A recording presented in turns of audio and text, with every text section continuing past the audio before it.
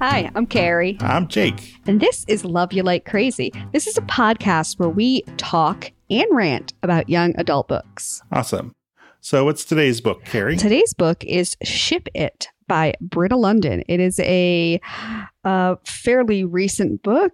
Came out on May 1st, 2018. And then in our next episode, we're going to talk about 17th Summer by Maureen Daly, one of the first YA books. Yeah, I think this is going to be really exciting. You know, we've done a lot of new stuff. We've done some older stuff, but now we're going to go like way back into one of the first, officially, considered YA books. But first, we're going to talk about this super modern book, and we're going to go through all kinds of spoilers. And so, maybe you care about that, maybe you don't. But if you do and you haven't read the book yet, pause it now, read it, and then come back and hear us talk about all manner of stuff. Yeah, if you like Tumblr and reach arounds, you're going to love this episode. Who doesn't? You're welcome. Okay, so would you like to talk about this book? Yeah, I don't really know where to start. How do we want to tackle this sucker? Maybe some kind of quick plot summary would be good to start with, and then we could just talk about whatever the hell we want. I think, like Claire and Tess, we just see where it goes. Yes. Okay, so basically this whole book is about a girl who lives in the middle of East Jesus Nowhere, and she really loves this TV show, Demon Heart. Mm-hmm. And she writes fan fiction about it, and it is pretty erotic. Yes, as fan fiction is wont to be. And she gets to go meet her idols at a convention. Yeah, and that's where things get a little wonky because it turns out that the show is actually kind of on the verge of cancellation after a single season, which is why they're doing these convention tours. And additionally, one of the actors, Forrest Reed, who plays the human Smokey, is A, not that excited about going to conventions and actually meeting people who watch the show, and B, really wants to get a job acting in the lead in these series of movies that are based on a video game that he really likes a lot. He's sort of young. He's immature. He hasn't been in the business very long. And he thinks all of this is pretty stupid, even though it's paying his rent. He also has a certain amount of internalized homophobia, I would say. Oh, there's a lot of it. Yeah. And so the fact that, this young woman is writing him to be pretty gay doesn't work for him. So she goes to the Q&A and asks basically if these two characters, Smokey and Hart, are actually in love. And Forrest basically says that that's the stupidest thing he's ever heard. And called her crazy. Yeah. And, because she is a Tumblr girl. Yeah.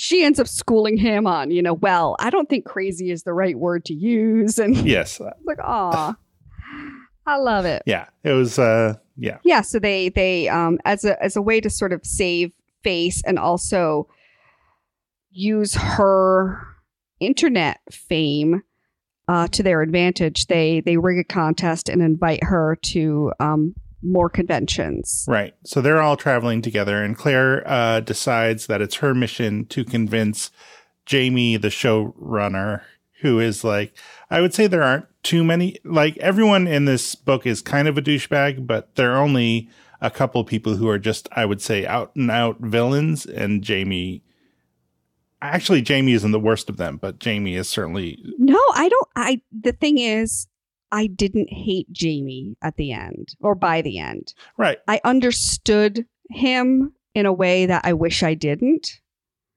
but I didn't hate him. There are other people I actually really didn't like a lot more. Yeah, I agree with that. Yeah. So anyway, so that's her mission. And Jamie, for various reasons, is like, no way. So ultimately what happens is Jamie decides that the only way to kill this whole thing is to kill the character of Smokey. And so he's off the show. That's sort of, I don't know. I probably skipped a bunch of stuff. But we can work through that, Jacob. Yeah. You're right. Claire gets into sort of fights with Forrest, Jamie. Oh, she gets in fights with everybody. This girl, I mean, for better or for worse, Claire is fearless. And there's a lot of times where she's actually really nervous and really afraid, but she still goes for a lot of things that maybe a woman her age normally wouldn't do. Yeah. I mean, she believes in this ship and she fights tooth and nail for it in a way that, as a reader, actually made me really uncomfortable. No, like some of these things are mistakes. Like they are bad ideas. Huge mistakes. But it's true. Like she goes for it. But she still has people egging her on. I mean, she's not making these mistakes like in a bubble. No, that's true. So then sort of the way that everything ends up is like basically everyone has some time to cool off. There's a final convention booking at San Diego Comic-Con where all sorts of things happen. So many things. Basically, everyone makes up except Jamie. Clary comes out. Clary? Yeah. Claire comes out publicly as being queer. Forrest and Rico being the actor for the demon character named Hart, smooch on stage. And the resulting publicity results in Demon Heart being renewed, though still without Smokey. Forrest gets booked on a new TV show. Claire and her hot girlfriend sort of seem to be forming a long-term relationship, and that's more or less where it ends, I think. Yeah. So, I feel like there was a key moment early on that both of us really enjoyed, which is when she was writing fanfic in like the second chapter. Oh my God. I was actually blushing. Uh-huh. So, this woman, this young girl, she's in the library in her high school. Mm-hmm. And she's like, now how do I describe a reach around? Right. She's like, wait, you can jerk a guy off from the rear, right? That's a thing, right? I mean, I would think a girl who writes gay porn would have actually watched some gay porn before just being like, I wonder if this is possible. Because I bet you watch just a little bit of gay porn, you'll know what's possible. But, that's what school libraries are for. That's right. That's where you watch the gay porn, so you can write your smutty fanfic about this supernatural TV show. Yeah, for sure. So, but yeah, but that was just like a really funny thing for me. Yeah, she lives like, where is she? In like Omaha or somewhere? It's in Idaho. I forget. I wrote it down, but then I deleted it. Yeah, because I think the first convention was like in the city, but they don't live. Right, it was in Boise. Yeah, so they're like an hour or an hour and a half outside of that, maybe. Her parents are, her dad's a poet. Her mom is a sculptor. They live in rural Idaho. Yeah. And she, Claire doesn't have any friends where she is because she's the only one like her. Where she lives, the popular kids are the kids who work on farms and wear overalls to school. Yeah. And she's also like figuring out her identity. And so like where there are kind of subgroups that maybe she could be a part of, it seems to me like she's not really comfortable in identifying. Like there are a small but existing number of gay kids in the school, but she definitely, by the end of the book, she hasn't figured out exactly what she is, but she knows she's attracted to women, Mm-hmm. It seems like as well as men, somewhat. And so if she were to decide to come out as queer, she's like, I guess I would then have to be friends with these two people. But she doesn't want to do that. Yeah. Like, she doesn't want to be categorized in quite that way. So she can't be in with the popular kids. And then she also can't really get in with the subgroups either. So most of her thing is just being online and doing stuff on Tumblr. I'm sorry, I took over from you. No, it's okay. There's a lot in this book. Yeah. For being a really quick read, there is a lot going on. A lot of it is really just Claire figuring herself out, and also the other characters sort of figuring out where they fit into the world as well. Forrest being this young, maybe homophobic, somewhat naive guy, sort of figuring out, hey, the world is bigger than my ego, turns out. And Rico being sort of a good guide through all of this, because he's been in the business longer. So there are other people sort of figuring themselves out, and I appreciate that it's not really just Claire's journey. It is also Forrest's journey. Yeah, I think that basically the characters who end up coming off best are the ones who learn to kind of see things from other people's perspectives. Yeah. Because what I didn't like about Claire so much was that, she was so tunnel vision focused on making this slash happen for real that it was too much for me in a lot of ways. And I'm like, I understand why she's doing this, and I understand why the writer wants her to do this. But it also, like, as the reader, I was uncomfortable. Yeah. Like, I get where you're coming from, Claire, but no. But by the end, I mean, maybe it's because she still got what she wanted, basically. Well, right. I mean, she did, but not in the sort of manipulative way that she was planning to. No, I mean, they Forrest chose to do what he did. He was not forced into it, tricked into it. He chose that. And that ended up being a really good move for him.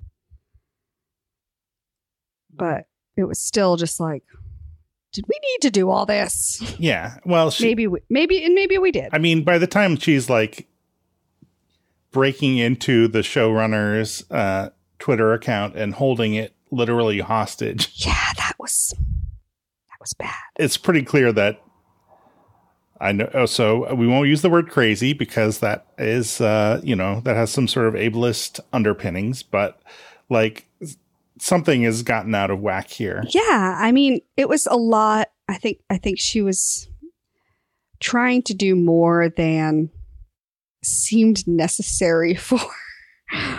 It was a lot. And the fact that Katie, who is not the PR person, but she's sort of the social media person for the Demon Heart team. Mm-hmm.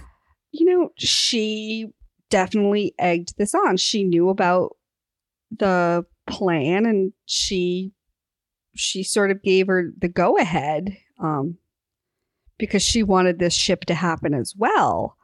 And I was like, "You're the grown up in this situation. Stop it." Yeah, like I feel like as readers we're supposed to like the marketing people, but they make some questionable decisions. I mean, I suppose maybe it's justified for them by the fact that the show gets picked up for a second season, but man, it's rough stuff. Yeah, I would say Paula is actually my least favorite character in the whole book. She was actually one of the more manipulative people. Because her only job is to get this show renewed. That's it. And she was going to use every tactic and every angle she could to make that happen. And she was scary. And so, she knew that Claire was sort of a loose cannon and was just like, okay, she's going to get clicks. She's going to get views. Let's let her, embarrass people or make people uncomfortable because it's going to get people to watch my show. Mm-hmm. Fuck off. Yeah, right. And it's not like people are jealous of Claire that she gets to go along with the Demon Heart crew, but it's not being done for her. It's, yeah, you're right. It's being done totally for... For, for Paula and for Demon Heart. And Claire knows this. Yeah. There's one part, they pull her name out of this, cauldron. And then she looks later and there's nothing in there. And she's like, I wonder where all the other names went. Mm-hmm. Like, there were no other names there, Claire. And you know this. And she did figure it out later that, she was definitely chosen for this opportunity of a lifetime. But yeah, she was being used. Okay, so you chose this book. I did. And why did you choose this book? So the reason that I read the book myself originally is that the author is Britta Lundin, Lundin, and she is one of the writers on the TV show Riverdale, which you and I watched for bonus content for the Ear Trumpet audio feed. We certainly did. And we also watched the first episode of season 2, but I have gone no further. Yeah, me either. You haven't either? No. Oh, Jacob. Yeah. We might have to.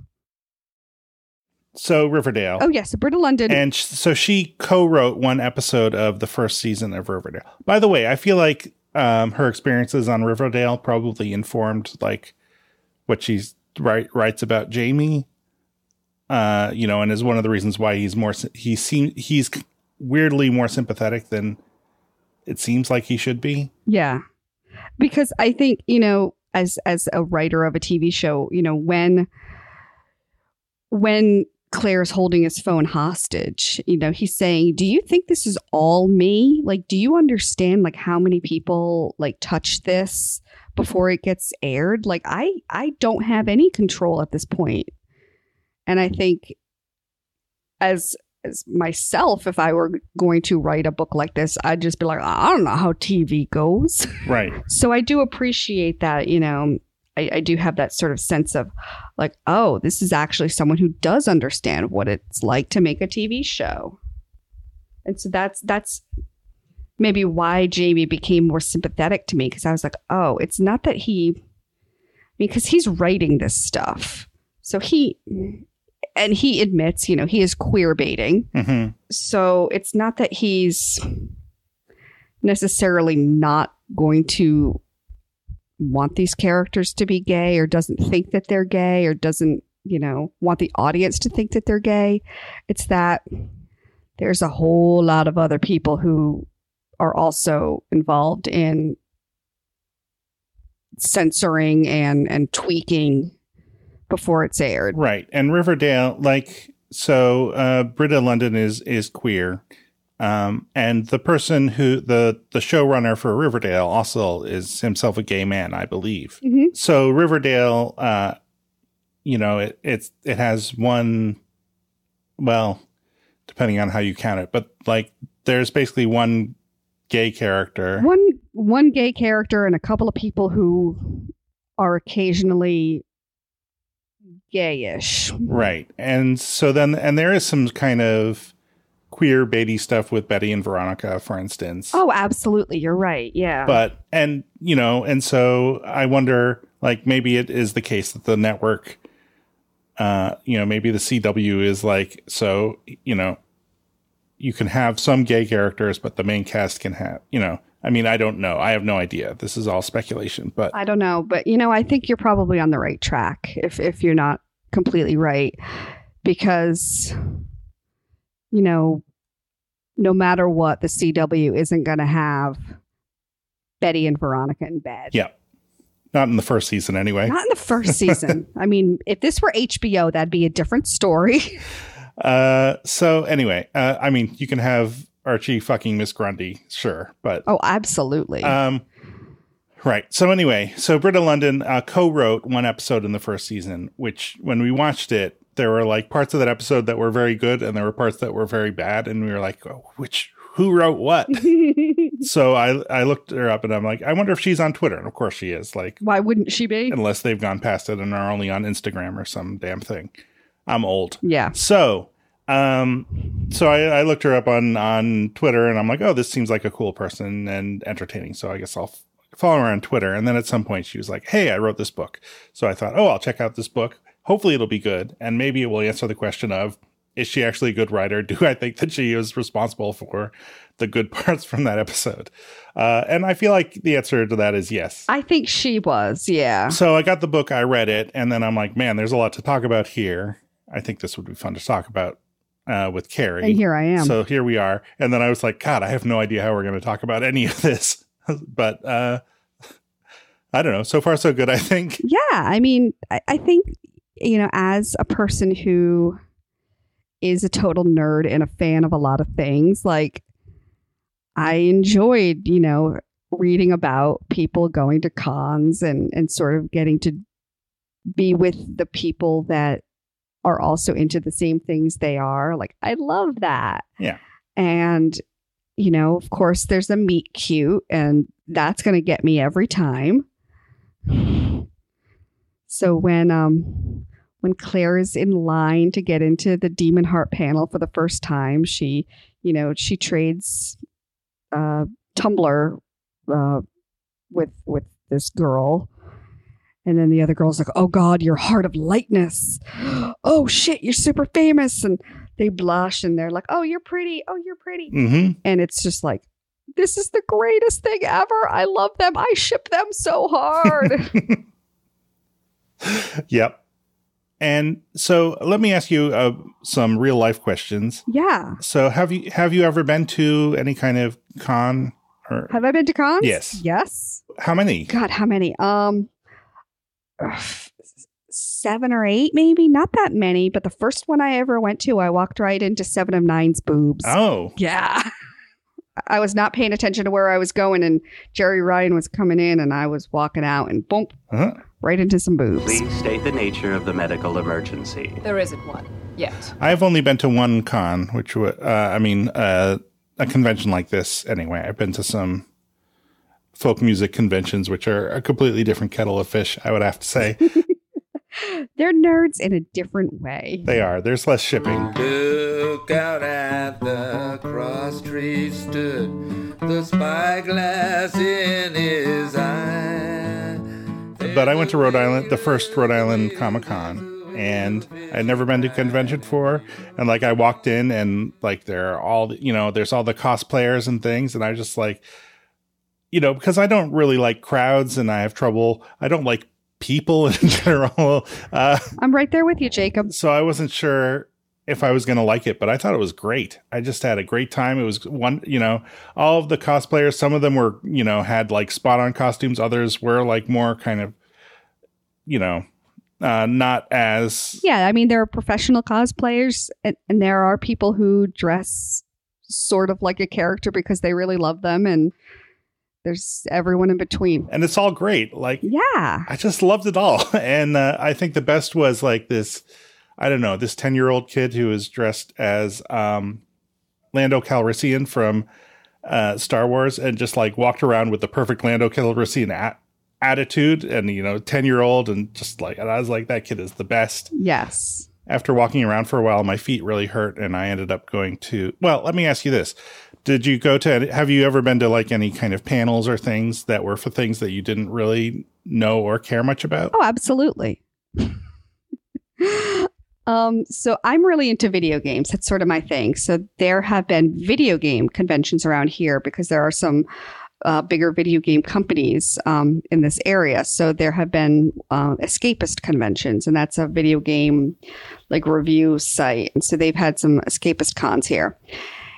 And I went to one panel that I thought was going to be really interesting because it was all about women in games.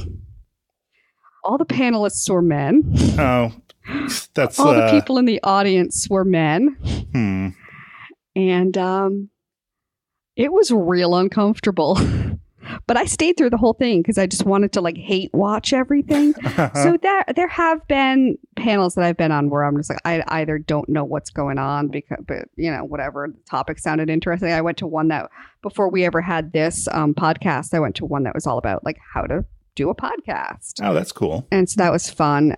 But yeah, and then I've been to some really, exciting and interesting ones. How about you? I went to a panel just because my feet were tired and I wanted to sit down for a while.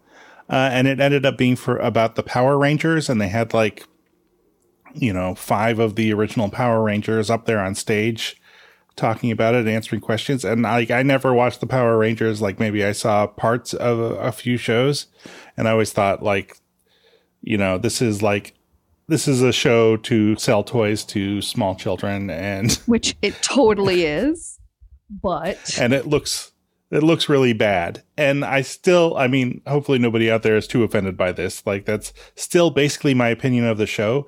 But I was impressed at people were asking questions of the actors, and they were breaking, they were crying.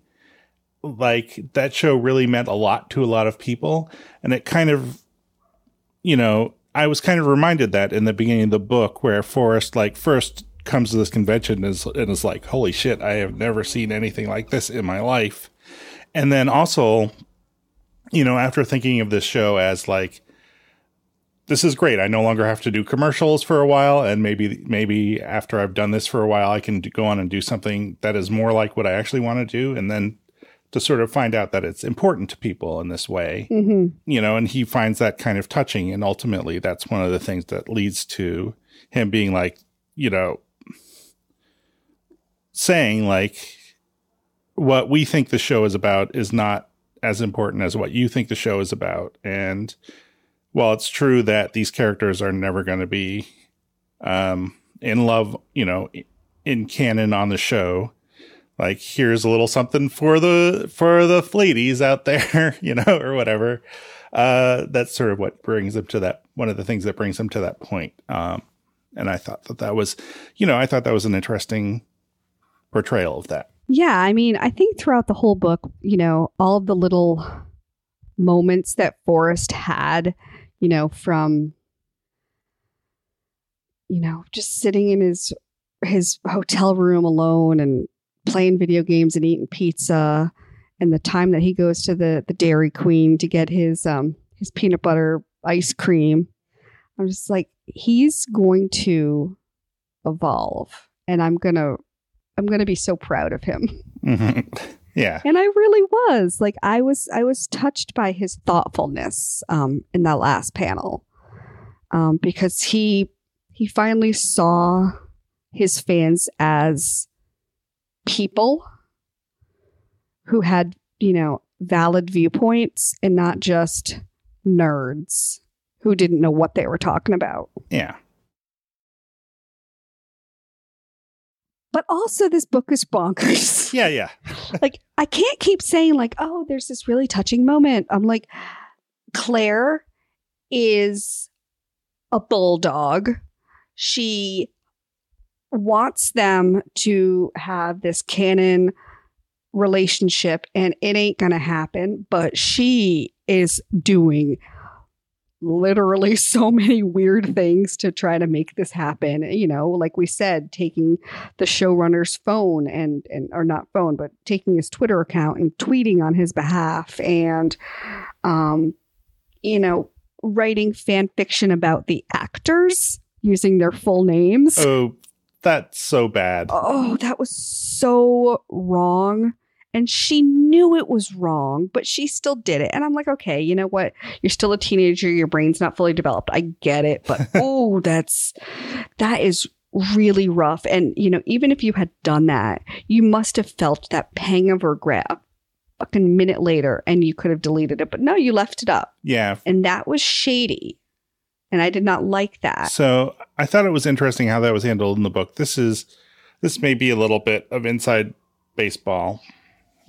But so someone that you and I both know, although, or I think you know her, I'm going to beep out the name, but, do you remember from Stitch and Bitch? Maybe. How long ago? Oh, Christ, man. I don't know. It's been so long. Okay. Anyway, so. Right. So this person that that used to live in Providence that I knew, is super into fanfic, and is an occasional contributor to a podcast, which I should have looked up the information for, but I didn't.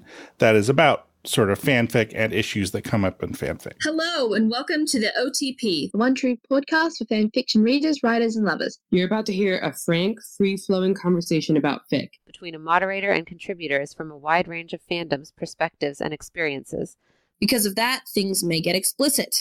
They may also contain spoilers, so please listen with discretion. And I've listened to some episodes, and so I know that this thing of writing fanfic about actual human beings who exist in the real world, that is a thing that does happen, and it's, as you might imagine, somewhat controversial within the community. Yeah. I mean, I can totally see, like, sometimes this would be kind of hot or this would be kind of interesting, but, like, I don't know. I guess I wouldn't want someone to write a fanfic about me banging my coworker. No. Because that's like a professional relationship. And even if it's not true, I'm like, someone's going to maybe think it could be. And if it's got my full name there, like that's, I mean, there's, even if you're famous and even if your job is to be an actor, even if your face is out there in the public, I mean, there are still some things that you should be able to keep private. And it just seems like such a violation of privacy. So in the book, like, she sort of defends, you know, she's like, no, people do this all the time. And Forrest says, that's all well and good, but you included details that you knew from private conversations with me. And that's where that really pushes it over the line. So I thought it was kind of interesting that he made that distinction, which I think in real life maybe he wouldn't, but yeah, I think that's, you know, comes from the author's probably experience with the fanfic community and knowledge of this sort of, but like, Tess's first ship was the Jonas Brothers. So there you go. Yeah. I mean, I don't even know about that, but whatever. Yeah. They're literally family, but okay.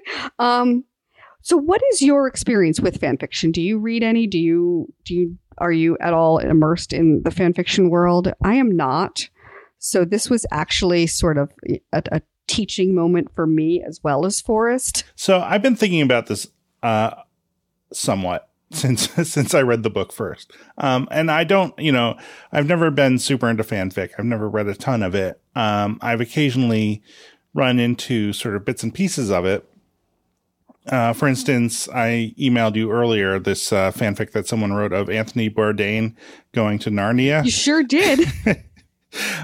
Which was, and that was actually like, okay, so that's real person fanfic, but it was like, it was both tongue in cheek and spot on. Yeah. And apparently he enjoyed it. It sounded like he was a little weirded out by it, but also thought it was good. Oh yeah. Let me find this because I also felt like his response to it could be, you know, Forrest's entire character arc, you know, like in one short thing.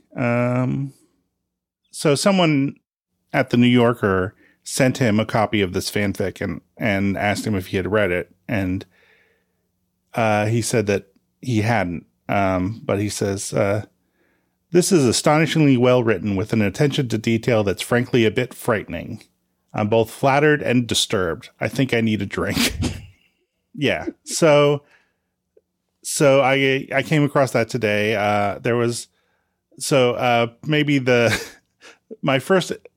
one of my first experiences with fanfic was a while ago. I discovered this live journal community where someone, you know, would use a random number generator to randomly generate pairings and then assign them to people to write. So it was kind of a challenge, you know, and the one that I remember paired Sawyer from Lost with Johnny Five from Short Circuit. Oh dear Lord, no. Yeah, so it was slash fiction about them. And so that stuck with me for whatever reason. And then I also read this, I discovered this small but enjoyable niche of fanfic, which was about characters from Doctor Who knitting. And I enjoyed that. All these are like gone to the depths of time, as far as I can tell, since those old sites no longer really exist. So there was a part of this book that actually really stood out to me, and it sort of reminded me like how selfish Claire is, because she's actually, you know, she's being very manipulative, and she's being really selfish, and she's having this, you know, she's sort of maybe into this girl Tess, and you know, they're sort of trying to feel each other out, literally and figuratively. Indeed. But she's Tess is not as like determined to have this whole ship thing happen for real. She's like, I don't need this to be canon. I'd like it where it is. Like, that's why I'm a fan of it. And she gets really mad at Claire because she's like, Claire, like, you're only caring if there are gay people represented. You're not looking for people of color. You're not looking for other representation in this. You're only caring about what matters to you. You're not really caring about what matters to everybody. And I think that was the moment where I was just like, oh, Claire's either going to get it or she's not. And she kind of shut down for a while, you know, because she gets so mad at Tess, and she's like, you know, what does she say? So the Tess says, you know, of course it is. You know how many black characters have been on Demon Heart? Like 2, and they were both demons. Now they're dead. You've never mentioned it. You only care about the thing that affects you. I do care about that, but look, we can still make Smokeheart queer. But we can't make them black. And I was like, oh, yeah, fuck. Yeah. Oh, and that bothered me so much. I was like, Claire, this ain't how you get a cute girlfriend. Yeah. And then right after that, like, Tess's friends show up, and Tess is all like, I don't want my friends to know that I'm into this TV show because that would be embarrassing. And Claire, being a complete rude person, says, oh, actually, she's totally into this. She was here for this. She's a nerd. Bye. So that bothered me as well, because I felt like, I mean, I don't think that the author is unaware that this is sort of problematic, but I'm not sure. Oh, no, I think she totally knows that it's problematic. I don't doubt that. But I don't know that she stuck the landing, just in terms, because it kind of feels like she's equating liking fanfic with being queer in a often homophobic society. And I don't think that equation works very well. And then also it kind of, the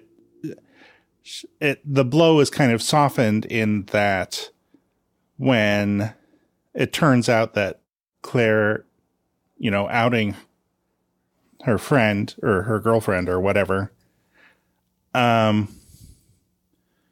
that turns out to have been a good thing, because most of her friends are fine with it, and the one who isn't kind of gets shouted down and shuts up about it. But just like it wasn't Tess's place to tell Claire's mom that Claire is gay, it really wasn't Claire's place to say anything to Tess's friends. And there's another quote that I'm going to read because, you know, fuck this, why not? Yeah.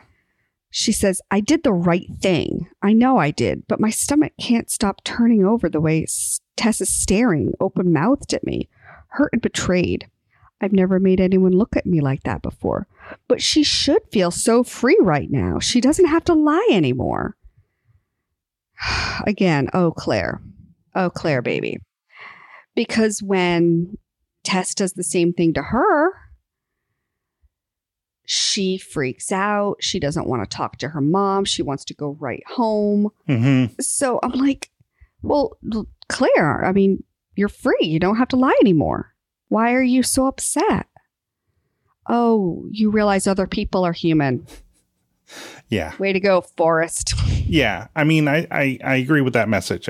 I wasn't real happy with how it was put across. No, it made me very unhappy. It made me uncomfortable with Claire. Maybe even more than it made me with Tess, because Claire started it, and Claire was really, I mean, she cut Tess down in a way that, I mean, you either fight or flight at that point, and what's it going to stop you to fight? You know, what are you going to lose? Yeah. And also, like, we know in the book that Claire, like, the fact that Claire's mom thinks that she's gay is not actually a problem. Like, she is 100% fine with that. Yeah. I mean, her mom was like giving her the thumbs up and like, yay, maybe she's kissing this girl. Woo, she's a cute girl. Yeah. You know, so her parents are really open and liberal. Like, oh, okay. I mean, I understand, of course, why you're so upset. You know, figuring yourself out is a huge thing, and being different and being, you know, different in a place like rural Idaho cannot be easy. But so I don't know if I liked this book. Yeah. But I know I enjoyed this book, which is a different thing entirely. I enjoyed sort of I actually really liked, you know, feeling like part of the nerd in crowd. Like, oh, I know what it's like to go to cons, and I know about all this stuff. Yay. But when you told me that this sort of like, at least like a little bit came out of Supernatural. Yeah. I have never seen Supernatural, but I know what the two main characters look like, and I know I would like them to kiss. So I approve. Okay. Yeah.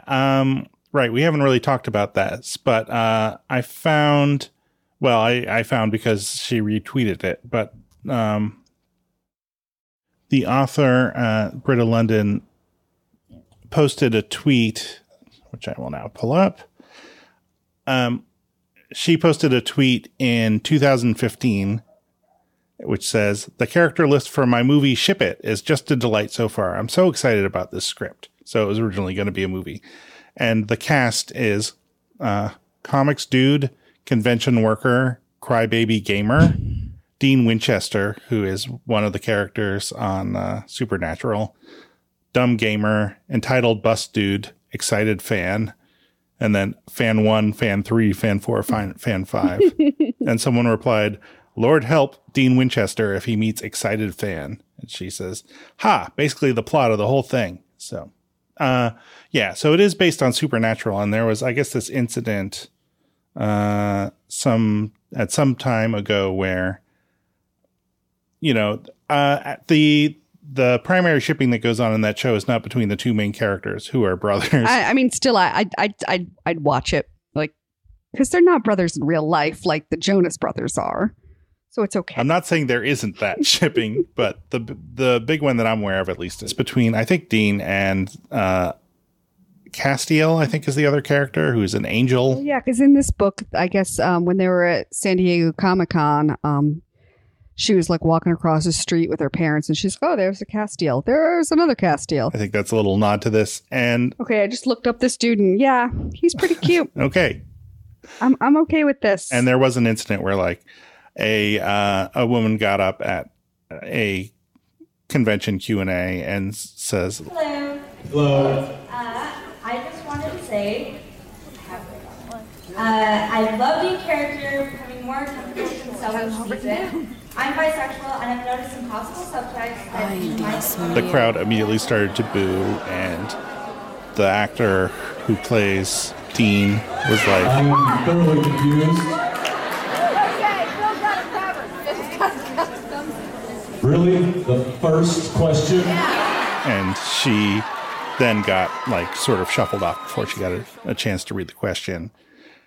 She wrote her account of the whole thing, which is also interesting. I'm going to link to all this stuff in the show description. But so I think that was kind of the, you know, somewhat directly the inspiration to this, although I see that in the author's tour, she kind of downplays that connection. Well, I'm sure that there's, at some point you want to take ownership of your own stuff and make it completely separate from something else. So there's probably a good reason to downplay the supernatural when you want it to stand on its own. Right. So, the one other thing that I kind of wanted to mention, because I thought it was relevant to this book and kind of how Claire develops through it, is that this fantasy author named Sam Sykes posted, this was a while ago, I think years ago, on Twitter, this thing, which is Stages of a Toxic Fandom, which step 1 is I love this. Step 2 is I own this. Step 3 is I control this. Step 4 is I can't control this. Step 5 is I hate this. And step 6 is I must destroy this. And that's been playing out a lot, in like Star Wars fandom and stuff, where people are just going wild. Are they? And driving people off the internet and stuff. Yes. Did you not know about this? No, I did not know about this. Oh. Okay. Oh, so it's this Kelly Marie Tran? Yes. So, she's in Last Jedi. Yeah, so this says Kelly Marie Tran leaves social media after months of harassment. Yeah. So that's the sorts of things that are going on right now. Why? That's shitty. It is. It's very shitty. That's super shitty. Like, why do people do that? That's a person. Right. And of course that brings me back to Claire. Like, come on, Claire, these are people. Right. And so Claire does actually kind of end up destroying at least that one character gets killed off, but she kind of pulls back from the brink finally. But before that, there's like, she really wants to control it. She really tries very hard to control what's on this show, and really resists that it's not under her control. Yeah, I mean, because what Forrest really wants, he sees this as a stepping stone. He sees Smokey as, this is a great character to play for now. I don't want to do this forever. I really want to be in this Red Zone movie. And he's almost there. Like, he doesn't really like John Reynolds anymore, but he's so close. He can taste it. Yeah. And after San Diego, like, that's done. Yeah. John Reynolds, I think, is maybe the least likable character in the book. Yeah, he's my villain. Like, I hate him. What did I write? Oh yeah, the guy who makes the Red Zone movies that Forrest wants to star in super masculine God of War type shit. Right. We are introduced to him in person when he says, I mean, this is a comics convention. When did the industry start caring about what 14-year-old girls like? It's like, yeah, fuck you, guy. I'm like, they should have been caring about what 14-year-old girls like always, because 14-year-old girls are style makers. 14-year-old girls run the fucking world. Yeah. And also, and he's like, do you want to be a Tiger Beat boy your whole life, or do you want to act? Which is like, it's, I will say this, the genre of movies based on video games is not highly regarded in the world at large, as a rule. I don't know. People really like the Tomb Raider movies. That's true. I haven't seen them. Resident Evil. Yeah. Should I keep going? I liked the first Mortal Kombat movie. I don't hate the Super Mario Brothers movie. I haven't seen it. I kind of feel like I should. Oh no, it's terrible. It's something that maybe you need to watch a riff track of. Yeah, that's fair. I could do that.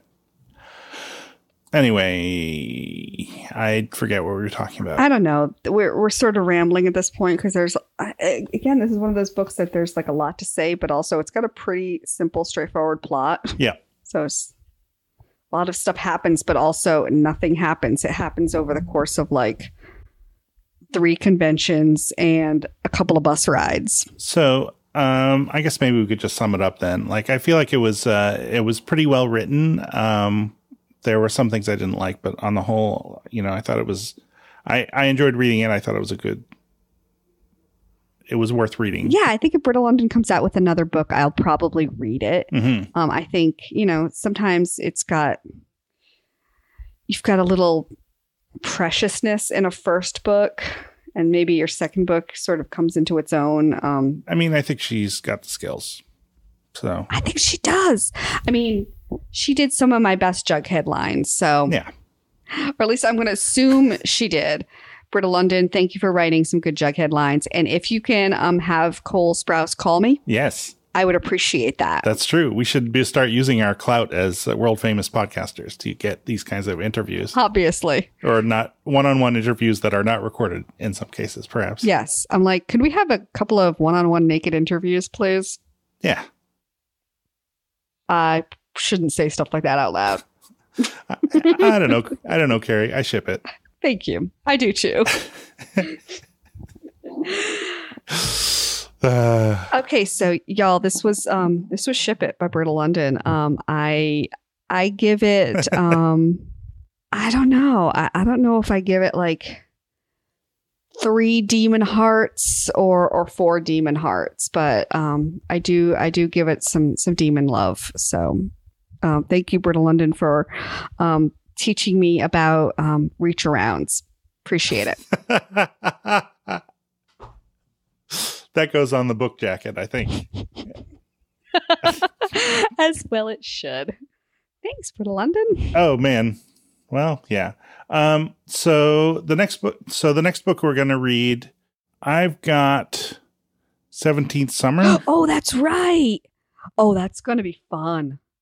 17th Summer is like one of the first like official YA books ever. And I'm pretty excited. Yeah, and it's by Maureen Daly. And I'm interested to see what it's all about. It's gonna be something. It sure is gonna be something. Anyway. So if you have any comments or anything that you want to say to us, you can send an email to podcast@loveyolikecrazy.com or contact us via the Facebook group or the Facebook page. We're on Twitter. We're at LoveYAPod. And we will respond, and we might read your thing on the show. In fact, probably we will, unless you tell us not to. Do we have anything to read this time? No. Damn it all! Sorry. Oh, that's the worst. Carrie mentioned that our podcasting network, which is Ear Trumpet Audio, has a Patreon page. So if you go to eartrumpetaudio.com or patreon.com/eartrumpet, I think, you can pledge money to it and it'll help support the network. And if you support at the $5 a month level or higher, you get all the bonus content, including us talking about the first season of Riverdale. There are tons of other great podcasts on the network. Notably, I wanted to bring your attention to Can We Cult, which is sort of like this podcast if we talked about cults instead of young adult novels. And they recently did a 2-part series on the Westboro Baptist Church. And the second episode in particular was an interview with a woman who grew up in that neighborhood. Oh, God. That the Westboro Baptist Church is located in. Yeah. And currently works in Equality House, which is that house that's across the street from the compound. That's all painted like a rainbow? Yeah, exactly. I love that. Yeah. So she has some stories about that, and it's pretty interesting and cool. And I recommend checking it out. Yeah. So I think that's everything. So tired. Jacob Haller, why are you so tired? I don't know. I went to my therapist on Tuesday for the first time in about a month. And so we talked about various things, bunch of things saved up. And then at the end, I was trying to think if there was anything I forgot about, my therapist was like, yeah, maybe there's some things we could talk about next time. And I was like, well, I guess in any other therapy session, I probably would have brought up at some point when my downstairs neighbor put up a pornographic banner on our porch. But that ended up working itself out, It right? did. Because you talk to them and they're like, oh yeah, oops. And so you're like, I know confrontation isn't my thing, but Right. Yeah. everything worked. I was very proud of you. Yeah. But it was definitely like, I was like, should like always leave them wanting more be the approach I take to my therapy sessions? Maybe not. Anyway. That poster was something. It was something. It was a tacky thing that I did not want on my porch. No, I agree wholeheartedly. Like, I don't care, about a lot of things, but that's a communal area. And that's one big old dick and a vulva and the word entrance, which oh, that's right. Yeah. Yeah. I mean, yeah. Anyway. Very good. Well, it's been great talking to you, Carrie, as it always is. It's so great talking to you. I'm really excited to talk about the next book, which I need to get. I'm sure it's free, which is my favorite kind of book. Yeah, that's true. And I will talk to you soon. Love you like crazy. Love you like crazy too. Give me a call when you get back. Hey there. Hey. LoveLikeCrazy.com. EarTrumpetAudio.com. Ideas and entertainment. Loud and clear. Okay, I feel like that was pretty good. Oh my God. I'm going to turn on the air conditioning. Oh my, your air conditioning isn't on? No, it's too noisy. Oh God, I'm going to be Southern for a second, but bless your heart. Yeah, that's why that maybe is why I flag at around the 45-minute mark in these summer recordings. You're like, oh, that's right, because I'm about to die. I'm literally on my deathbed. What the fuck?